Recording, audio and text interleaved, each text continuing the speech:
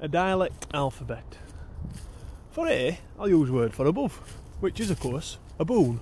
For B, I think I'll use besom, which is dialect word for a broom. C is for cheg, which means to chew. And D for druffen, means as I'd more nor a few.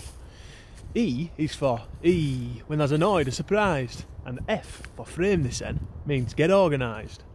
For G, I'll use galluses, which are braces, or straps. And H is for eft, handle of a spade and an axe. For I, I'll say ippins, which are swaddling clothes. And J for jannock, means it's right as it goes. K for cal, means to gossip or chat. And L is for lig, as in lig down on the back. M is for mullock, for when summat's a mess. And N for nithered, means that's frozen to death. For O, I'll say os, as in it's ossing to slart, which if thou knows dialect, it means rain's gonna start. Now P is posnit, a small pan used for baking. For Q, when somebody's scared, in the buoys they're quaking. R is for rig, which means you're back. Of course, your S is your dinner, your snap.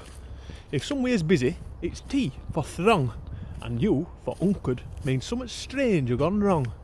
V for voider is a basket made of wicker. And W for wazzock, if you're a foil or thicker. Y, well Y, is for Yorkshire, tha knows. And if tha knows aught for Z, well, that's better than me as it goes.